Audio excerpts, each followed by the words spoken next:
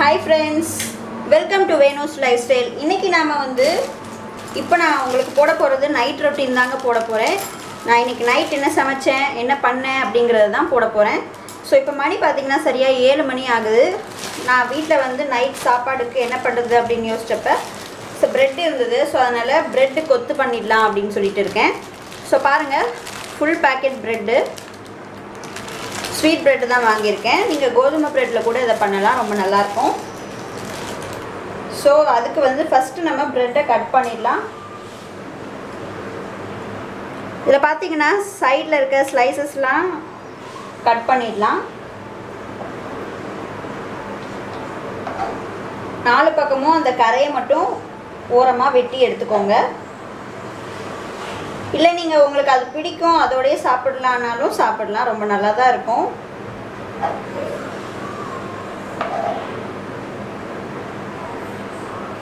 அதே மாதிரி ஃபர்ஸ்ட் இருக்க இந்த பிரெட்டு கூட நான் எடுத்துடுறேன். ஸோ மற்ற பிரெட்டெல்லாம் இப்போ கட் பண்ணிடலாம்.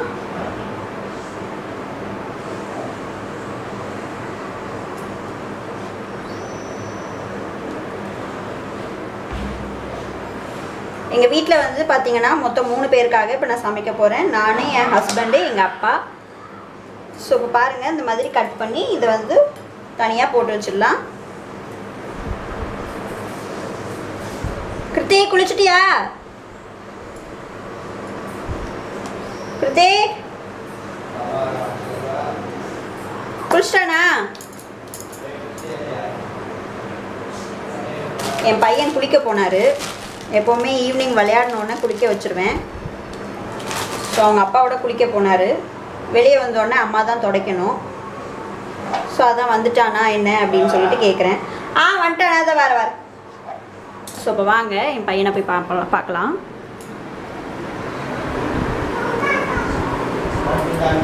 துண்டு எங்க? அப்பக்கிட்ட இருக்கா? சரி சரி, இரு நான் எடுக்கிறேன், வெயிட் பண்ணு.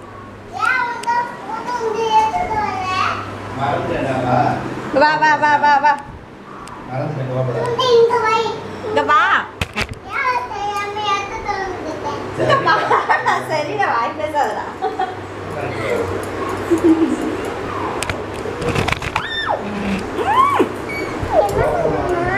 அப்படியே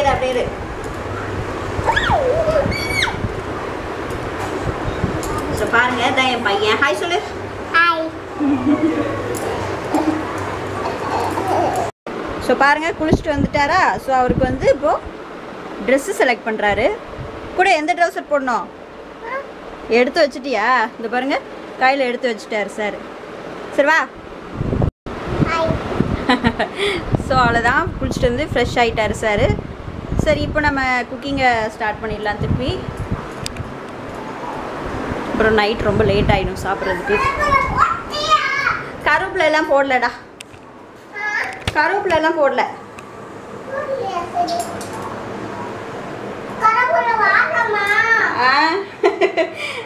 நீ இங்க வராம இரு, அம்மா போட்டுக்கிறேன், பயப்படாத, உன் மேல தெரிக்காது.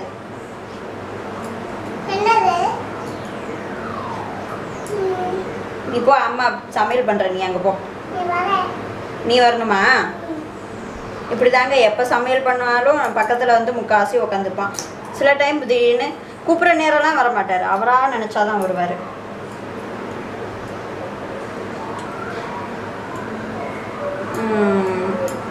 ஸோ பாருங்கள், ப்ரெட்டெல்லாம் இந்த மாதிரி கட் பண்ணியாச்சு. ஸோ பாருங்கள், என் பையனும் என் கூட வந்து உக்காந்துக்கிட்டாரு.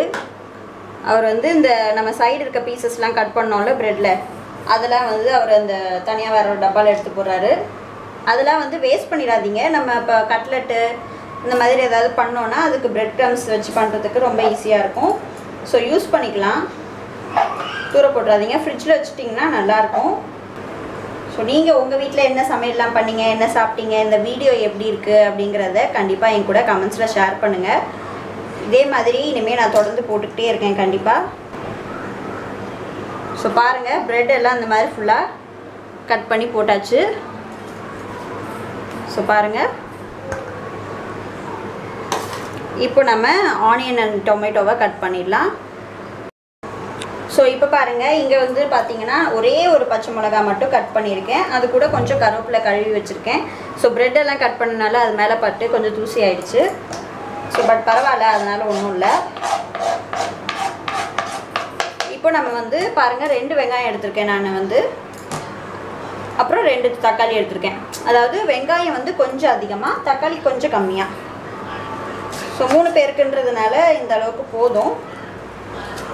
இப்போ இதை வந்து நல்லா நீளமாக கட் பண்ணிக்கோங்க வெங்காயத்தை. தக்காளியை வந்து பொடியாக கட் பண்ணிக்கோங்க.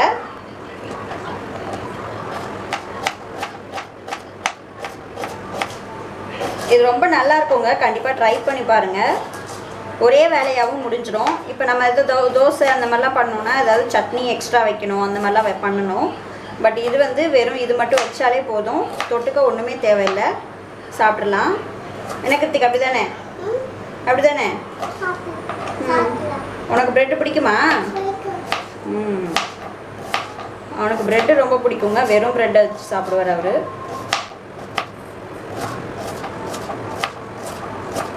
ஸோ பாருங்க, இந்த மாதிரி நீளமாக கட் பண்ணிக்கோங்க.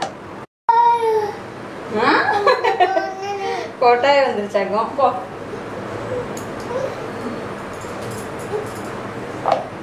பாருங்க, தக்காளி இந்த மாதிரி பொடியாக நறுக்கிக்கோங்க. எப்போவுமே தக்காளியில் இருக்க இந்த பகுதியை கட் பண்ணி எடுத்துருங்க. அது சேர்க்கக்கூடாது நம்ம சமையலில்.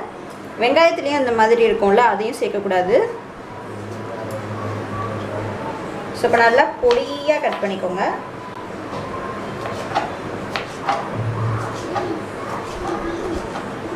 உங்களுக்கு தக்காளி டேஸ்ட் அதிகமாக பிடிக்கும் அப்படின்னா நீங்கள் எக்ஸ்ட்ரா ஒரு தக்காளி கூட ஆட் பண்ணிக்கலாம்.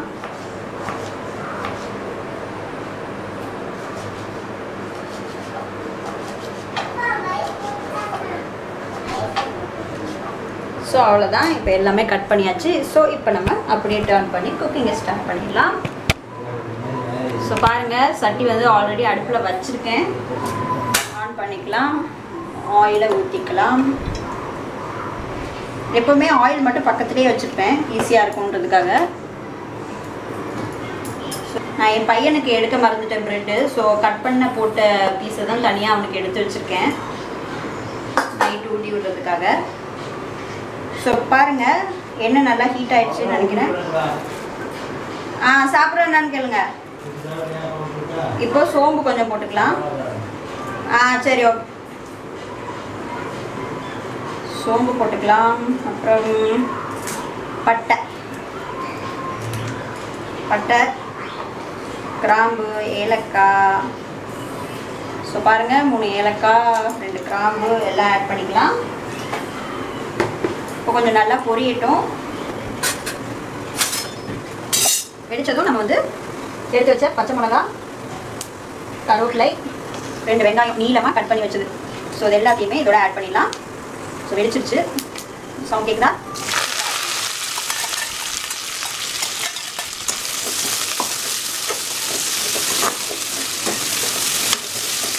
ஸோ வெங்காயம் வந்து இது கொஞ்சம் நல்லா வதங்கணுங்க, அப்போ தான் நல்லாயிருக்கும் டேஸ்ட்டு. ஸோ வதங்க விடுங்க. எப்போவுமே வெங்காயத்தை வதங்க விடும்போது ஒரேடியாக அப்படியே விட்டுறாதீங்க, வதங்கட்டோன்னு கொஞ்சம் நடுவில் கிண்டி விட்டுட்டே இருங்க. இல்லைன்னா அடியில் இருக்க பகுதி மட்டும் கரிஞ்சு போயிடும். எல்லாமே ஈக்குவலாக லெவலாக வேகணும்னா கொஞ்சம் அப்பப்போ கிண்டி விட்டுட்டே இருங்க.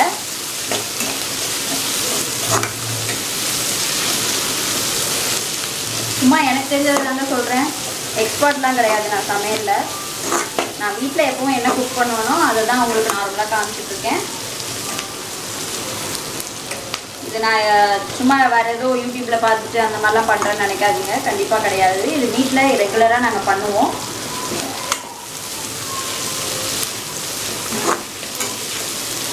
ஏன்னா ரொம்ப சிம்பிளாக இருக்கும் அப்படிங்கிறதுக்காக. வேலை சீக்கிரம் முடிஞ்சிடும். 2 பசங்களை வச்சுக்கிட்டு பண்ணுறதுன்றது கொஞ்சம் கஷ்டம்தான், அதனால தான்.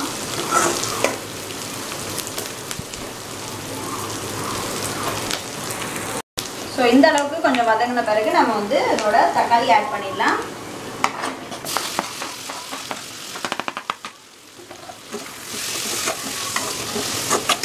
ஸோ தக்காளி வந்து நல்லா வதங்கணும். இப்போ இதுக்கு கொஞ்சம் தேவையான அளவு உப்பு ஆட் பண்ணிக்கிறேன்.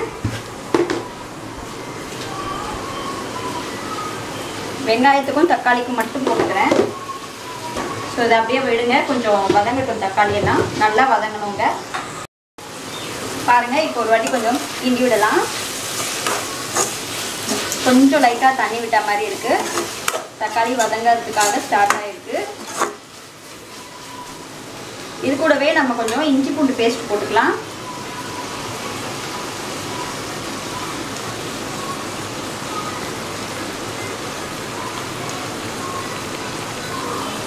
ஸோ ஆட் பண்ணிவிட்டு நல்லா மிக்ஸ் பண்ணி விட்டுருங்க.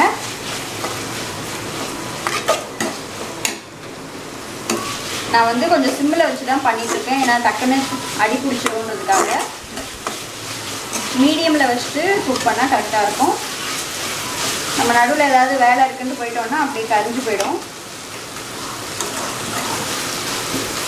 இப்போ பாருங்கள், இப்போ கொஞ்சம் ஸ்பீடாக வச்சோன்னா கொஞ்சம் லைட்டாக தண்ணி விடுது ஃபாஸ்ட்டாக. இப்போ இதுக்கு கொஞ்சம் மஞ்சள் தூள் ஆட் பண்ணிக்கலாம்.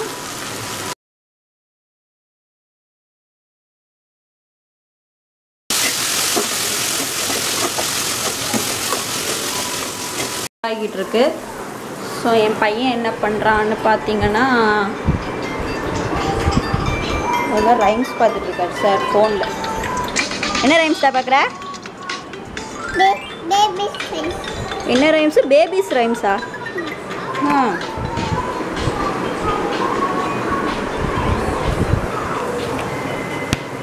என் ஹஸ்பண்டை பாருங்க, டைம்க்கு செஞ்சு தர சொல்லுங்க. பாருங்க, பொரிக்கடை எடுத்து சாப்பிட்டுட்டு இருக்கேன். 8 மணிக்கெலாம் பசிக்குதுன்னு சொல்கிறாங்க. குவாரண்டைன், அதுமா குவாரண்டைன் டைம்னு சொல்லிட்டு வீட்லேயே இருந்துக்கிட்டு எப்போ பாரு ஏதாவது சமைச்சு கொடுன்னா ரெஸ்ட்டே கிடையாதுங்க கொஞ்சம் கூட.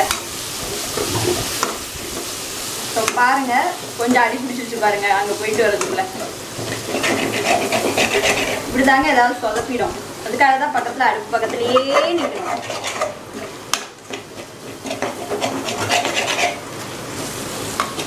பொரிக்கடலாம் சாப்பிட்டா உடம்புக்கு நல்லது தானே. ஸோ சாப்பிட்டு போகட்டும், என்னங்க.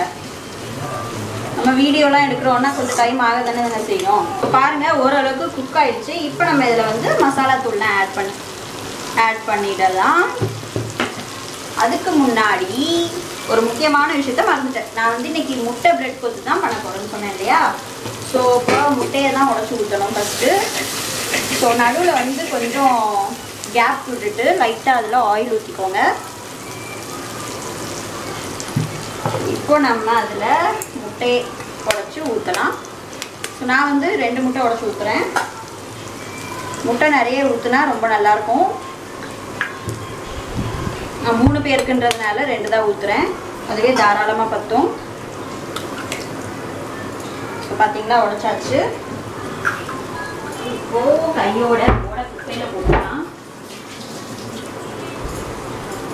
கையோட குப்பையில் போட்டுட்டு வந்துட்டேன். ஸோ இப்போ நம்ம இதை வந்து நல்லா அப்படியே நடுவில் மட்டும் சென்டரில் மட்டும் கொஞ்சம் மிக்ஸ் பண்ணி விடுங்க. அந்த முட்டையில் கொஞ்சமாக தூள் உப்பு இருந்தால் போட்டுக்கோங்க, கல் உப்பு போட்டுறாதீங்க, கரையிறதுக்கு கொஞ்சம் லேட் ஆகும். ஸோ தூள் உப்பு போட்டுட்டு அதில் கொஞ்சம் பெப்பர் பவுடர் ஆட் பண்ணிக்கலாம். ஏன்னா எப்போவுமே எக்குன்னு ஆட் பண்ணுறோன்னா அதுக்கு கொஞ்சம் பெப்பரும் உப்பும் ஆட் பண்ணிக்கிட்டால் கொஞ்சம் நல்லாயிருக்கும். ஸோ இப்போ மெதுவாக அப்படியே வெங்காயம் தக்காளியோடு சேர்த்து மிக்ஸ் பண்ண ஆரம்பிச்சுங்க. நீங்கள் வந்து நார்மலாக முட்டை கொத்து பண்ணுவீங்கள்ல, அந்த மாதிரியே பண்ணுங்கள்.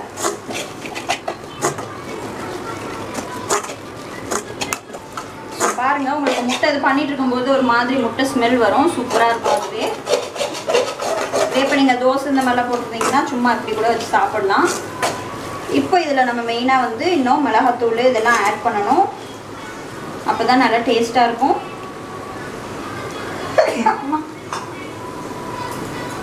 ஸோ இப்போ நம்ம இதில் ஆட் பண்ணிடலாம். மல்லித்தூள் ஒரு 3/4 ஸ்பூன் போடுறேங்க. அப்புறம் மிளகாத்தூள் 1 ஸ்பூன். உங்களுக்கு காரத்துக்கு ஏற்ற மாதிரி வீட்டில் எப்படி காரம் சாப்பிடுவாங்க அப்படின்னு பார்த்துட்டு அதுக்கேற்ற மாதிரி போட்டுக்கோங்க.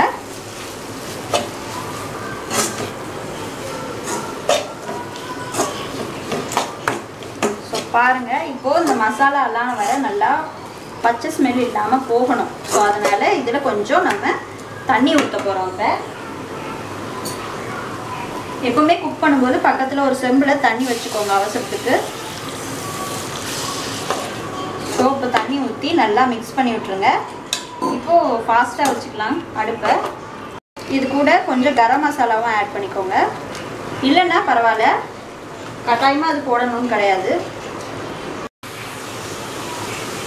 இப்போ பாருங்கள், கொஞ்சம் தண்ணி விட்டாச்சு. ஸோ கரெக்டாக இருக்கும். இந்த மாதிரி இருக்கும்போது கொஞ்சம் குழன்னு இருக்கும்போது நம்ம இதில் கொஞ்சம் உப்பு ஆட் பண்ணிக்கலாம். இன்னும் உப்பு ஆட் பண்ணாமல் இருக்கும். ஸோ ப்ரெட்டுக்கும் சேர்த்து தேவையான அளவு உப்பு ஆட் பண்ணிக்கோங்க.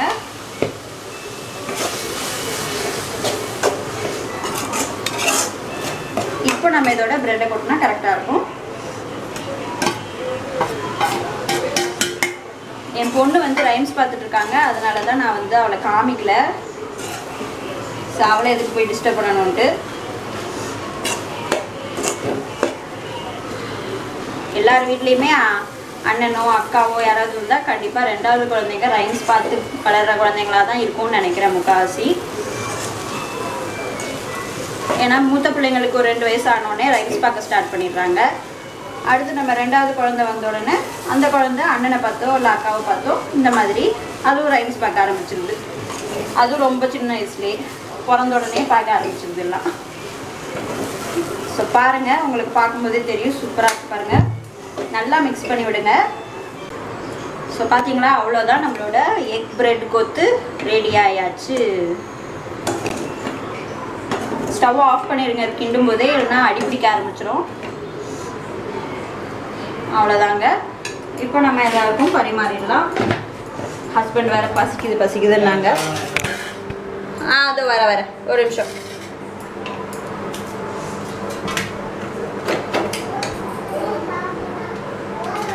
ஸோ பாருங்க, அப்படியே மணக்கு.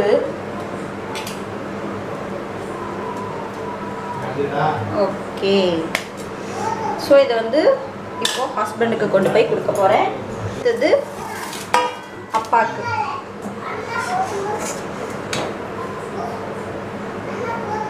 எங்கள் அப்பா வந்து ரொம்ப கம்மியாக தாங்க சாப்பிடுவார். கொஞ்சம் அதிகமாக வச்சிட்டாலும் அவ்வளோதான் என்னால் முடியும் அப்படின்றவாரு. அது சின்ன வயசுலேருந்து அப்படி சாப்பிட்டு பழகிட்டாங்க. குழந்தைங்க கூட அவரோட நிறைய சாப்பிடுவாங்க, அந்த மாதிரி இருக்கும். ஸோ ஓகே, இப்போ அது அவருக்கு கொண்டு போய் கொடுத்துடலாம். ஸோ இப்போ கிருத்திக் வந்து சாப்பிட போகிறான், சாப்பிட்றேன்னு சொல்லிட்டான். ஸோ அதனால் அவனுக்கு எடுக்க மறந்துட்டேங்கிறதுனால பிச்சு போட்ட ப்ரெட் தான் வச்சுருக்கேன். ஸோ அதுலேருந்து கொஞ்சம் எடுத்ததுனால அதை தான் ஊட்ட போகிறோம். ஸோ ஹஸ்பண்ட் வந்து கீழே தான் எப்போவுமே உட்காந்து சாப்பிடுவாங்க. இப்போ கை கழுவ போயிருக்காங்க, வந்து சாப்பிடுவாங்க. என்னடா நீயே சாப்பிட்றியா? அடேங்கப்பா, என்ன ஆச்சரியமாக இருக்குது. அதிசயத்தை பாருங்கள். எப்போவுமே ஊட்டி விட தாங்க சொல்கிறான். 3 வயசு ஆயிடுச்சு, இன்னும் ஊட்டி விட்டுட்டு தான் இருக்கேன். அவளுக்கும் ஊட்டி விட்டுட்டு தான் இருக்கேன். அவளாச்சு 10 மாதம், இவருக்கு 3 வயசாச்சு. இப்போ தான் ப்ரெட்டு அதிசயமாக எடுத்து சாப்பிட்றாரு அவரே. ஒரு வேளை வீடியோ எடுக்கிறேன்றதுனால பண்ணுறானோ என்னமோ தெரியல.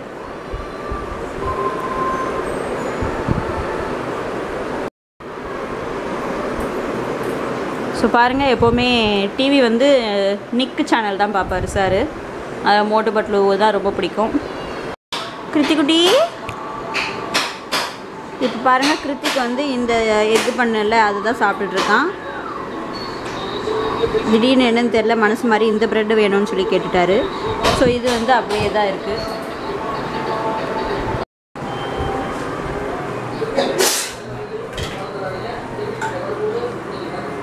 இங்கே பார்த்தீங்கன்னா என்னன்னு பார்த்தீங்கன்னா தேங்காய் பால் எடுக்கிறாங்க. எதுக்குன்னு பார்த்தீங்கன்னா ப்ரெட்டு வந்து 3 பேருக்கு தான் கிண்டினேன். பட் ஆனால் அன்ஃபார்ச்சுனேட்லி ரொம்ப கம்மியாக போயிடுச்சு, எனக்கு பத்தலை. ஸோ அதனால் எனக்காக தேங்காய் பால் எடுத்துகிட்ருக்காங்க. மத்தியானமே ஆப்பம் ஆட்டி வச்சேன், ஆப்ப மாவு. ஸோ ஆப்ப மாவு இருக்குன்றதுனால அதுவும் நைட்டு ஊற்றி சாப்பிட்டுக்கலாம் இல்லையா. ஸோ அதனால் ஆப்பத்துக்கு எனக்கு தேங்காய் பால் ரெடி பண்ணிகிட்ருக்காங்க என் ஹஸ்பண்டு. நான் வந்து பையனுக்கு ஊட்டி விட்டுட்ருக்கிறதுனால அவங்க பண்ணிகிட்ருக்காங்க. ஸோ பாருங்கள், என் ஹஸ்பண்ட் நல்லா புளிஞ்சு தேங்காய் பால் எடுத்துகிட்ருக்காங்க.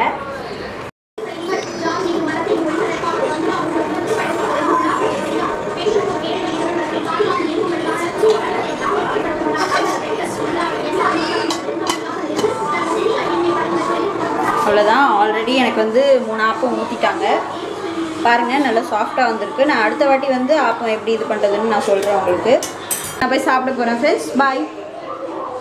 இந்த வீடியோ உங்களுக்கு பிடிச்சிருந்தா லைக் பண்ணுங்கள், ஷேர் பண்ணுங்கள், சப்ஸ்கிரைப் பண்ணுங்கள். கூடவே பக்கத்தில் இருக்க பெல் ஐக்கான் பட்டனையும் கிளிக் பண்ணிக்கோங்க. ஸோ இதே மாதிரி ஒரு சூப்பரான vlog-ஓட நான் நெக்ஸ்ட் உங்களை சந்திக்கிறேன். பாய் பாய் ஃப்ரெண்ட்ஸ்.